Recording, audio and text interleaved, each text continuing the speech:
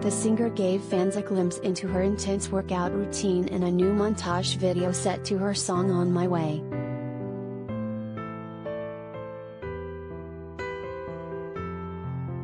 Jennifer Lopez served up some workout inspiration. The 52-year-old singer and actress posted an intense workout video, which you can watch here, on Wednesday, January 19th, where she showed fans some of her techniques to stay in such great shape.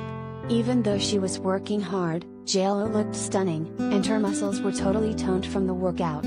Even though she definitely felt the burn while doing the exercise, she did seem satisfied with herself.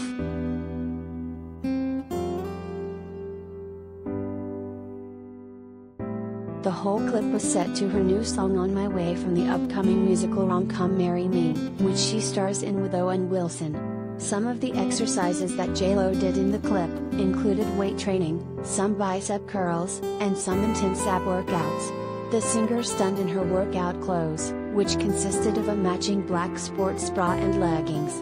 The new song clearly served as some inspiration to push herself in the workout. On my way to a better me, she wrote in the caption.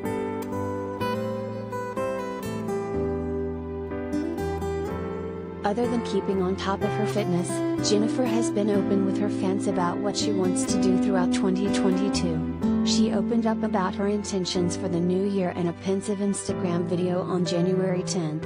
She spoke about wanting to be the best version of herself that she can. To be the best mother I can be, the best partner I can be, the best friend I can be, the best daughter, sister, boss, person, that I can be, she said.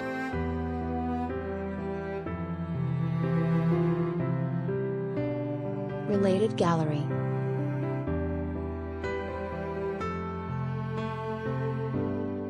Jennifer Lopez looking fit for her workouts at the gym, pics.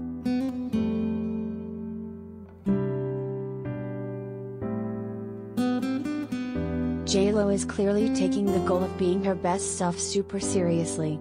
She's also shown her commitment and that she's being the best partner she can to her boyfriend Ben Affleck.